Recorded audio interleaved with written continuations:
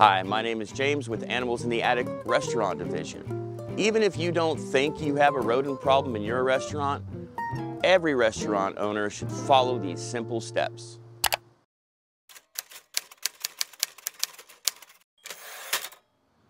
Well, you have rats in your restaurant and you're wondering, what happens with the urine and the feces? Well, typically it's inside the booth or on the floor or in dry storage on a rack.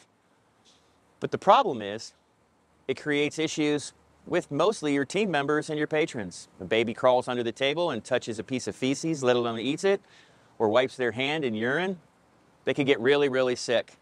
It's important you keep your restaurant spotless during this removal process, and at the very end, you decontaminate your restaurant to ensure the ongoing safety of your staff and your patrons.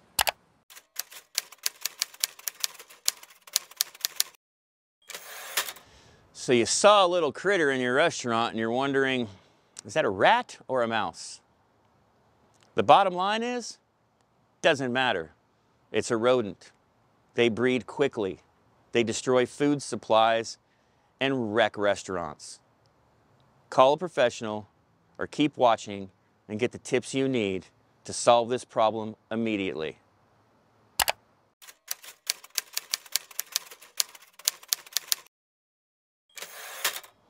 Even if you don't think you have any rodent problems, you own a restaurant. And most of them do eventually get a rodent problem.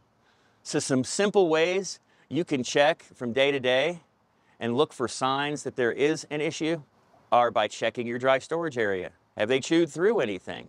Move the stuff around, don't just look on the outer edge. Often they get in from the back side of the stuff where they know nobody can see them. Then go look around your dining room. Are there droppings inside the booths? Pop off those cushions and look inside. That's where they usually are. Check your bar areas and the shelves that you store liquor on. They'll often go to those.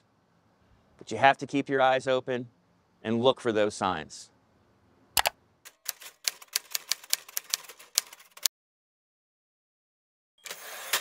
So you saw a rat in your restaurant and you're wondering, how long does it take to go from one rat to an infestation? You're already there. You have to treat it as though it's an infestation right from the second you give one sign, whether it be a chew hole in a bag of flour or whether you see a dropping or actually see a rat. You're there. React accordingly. Clean house, get trap set, and have someone help you search outside for their actual entry point.